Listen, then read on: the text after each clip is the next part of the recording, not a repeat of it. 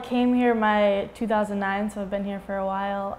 The atmosphere, I just liked that a lot, and the teammates I felt like I clicked a lot with, so I thought it was a fun school and I just felt like it was a good fit for me. So, well, I've been hurt a lot. Like high school, I was never hurt, and then I came to college and I got hurt my sophomore year, pulled my hamstring, and just this past year I had hip surgery, so that was a huge thing. So I think it's just keep trying, don't ever give up. That's the best advice my brother ever gave me. Like if you're gonna do it, go into it 100%. Lindsay Gierke, I'm really sorry to see her go. She's been so much fun. I mean, this girl is always in a good mood, always smiles, just has such a terrific attitude.